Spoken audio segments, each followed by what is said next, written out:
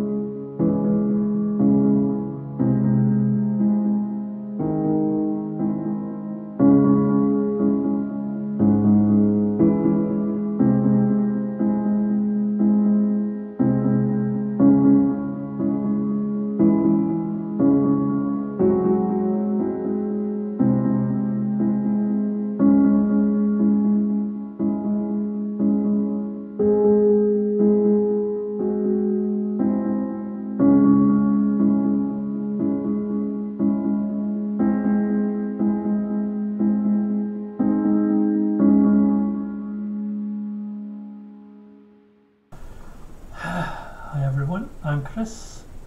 I run the website Morse and Lewis and ENDEAVOUR.com. So here we are at my third review of the 6th series, and this particular episode is called Confection. Unfortunately, there's nothing sweet about this episode, I'm afraid. Misery does love company. But I think, as far as this series is concerned, Misery has had more than enough company, and it doesn't need any more.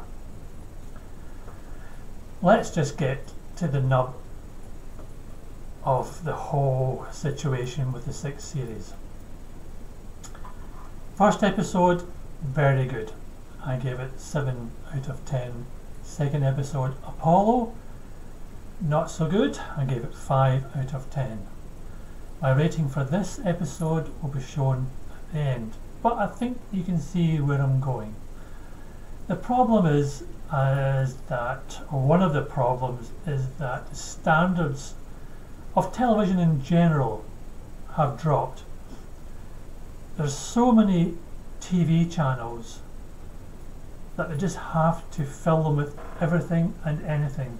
And here in the UK, in particular ITV, just keep churning out drama after drama, week after week, month after month, year after year. And of course, to fill all that time, standards have to drop, because if standards drop, then people's expectations drop as well. And then it gets to the point where people see something that's slightly above average and see that as being excellent, because everything else they watch has a lower standard. It's just, of course, the main problem is Russell Lewis, the writer. We know he can write well. Of that, there's no doubt. He wrote some of the best Morse episodes. The Way Through the Woods, for example. Excellent episode. He's made great episodes for this series as a whole. Pilot, I think I gave that 9 out of 10. And then you have the first series with episodes like Fugue and Home. Again, very good episodes, very interesting. Second series, just as good.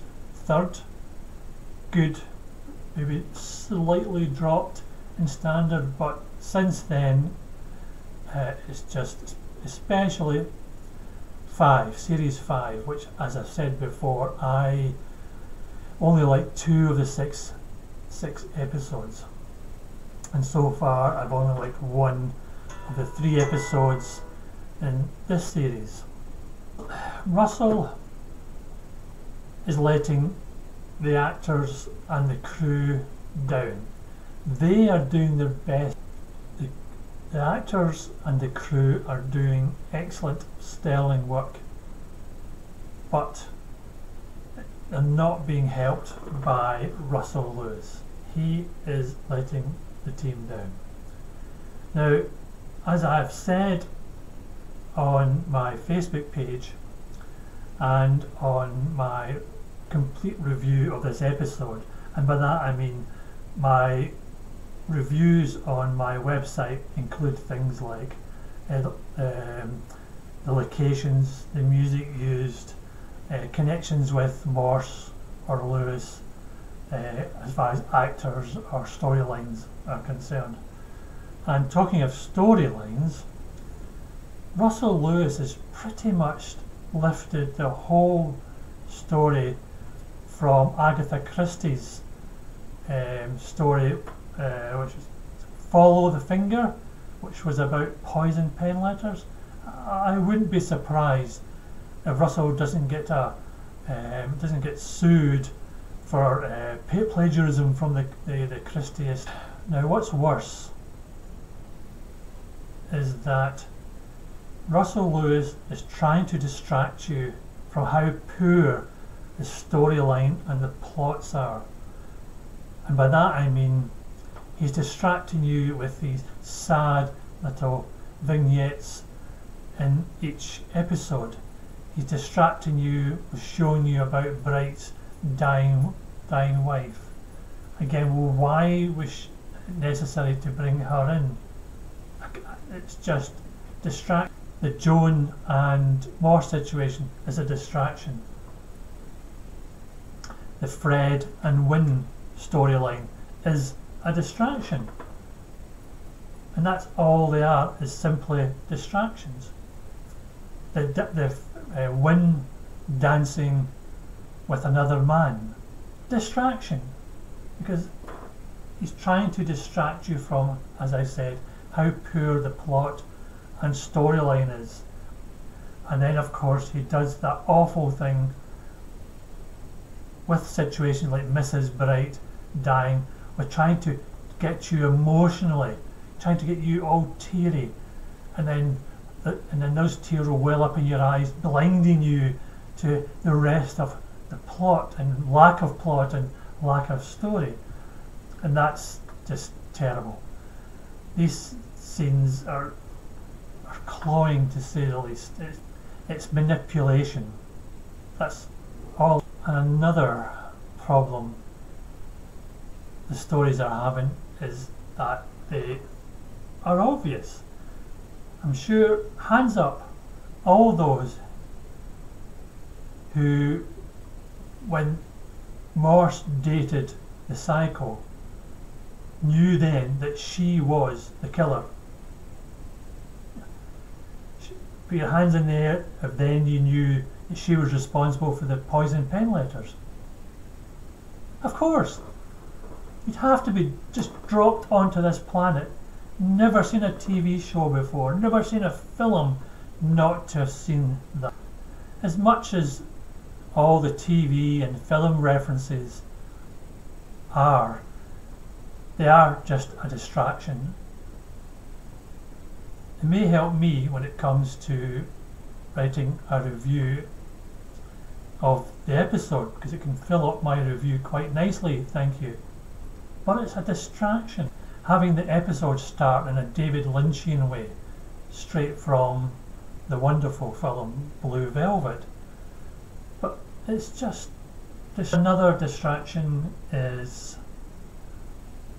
the situation with Fred and Ronnie Box. Hands up all those who believe that Fred Thursday has become corrupt. No, of course not. Hands up all those who have got a fairly good idea what's going on. Yes, I think I could be wrong. It's not the first time, of course, but I think what's going to happen in the last episode, because I can't see it dragging on to series 7, but it may do so. Thursday, and I actually said this right from seeing the trailer before the series started, Thursday is undercover. That's what's happening. He's there to expose Ronnie Box and yeah. And again, this illustrates how obvious the scripts have become. I hope there will be, I think, a Series 7. And ITV may allow this to happen to allow Russell Lewis to tie up all the loose ends from this and the previous series. In particular, they find the killer of George Fancy. Surely they're not going to wrap that situation up in one episode. That, I think, would be cheating the TV viewers, just to suddenly wrap everything up in a neat little bow. And if the last episode, which is on in UK at least this Sunday, suddenly does wrap that up, that we find Fred is not corrupt, and it suddenly becomes all very happy and everything is neatly tied up and concluded, that again also would be cheating the viewers. For that, there is that situation. I'm happy to wait until the 7th series and I think where they fully focus on finding the killer of George Fancy, because I think that needs something deeper than just suddenly finding out who it was at the last minute. But personally, I think it will not conclude until the 7th series. It's a shame that there is only 2 pieces of classical music used in this episode, and they are very short. And unfortunately, this is symptomatic of the way the series has gone in the last few series. Series 5 in particular, or even one episode, the episode Colours, had no classical music. Is it Russell? Or is it the composers and conductors who are not using the classical music?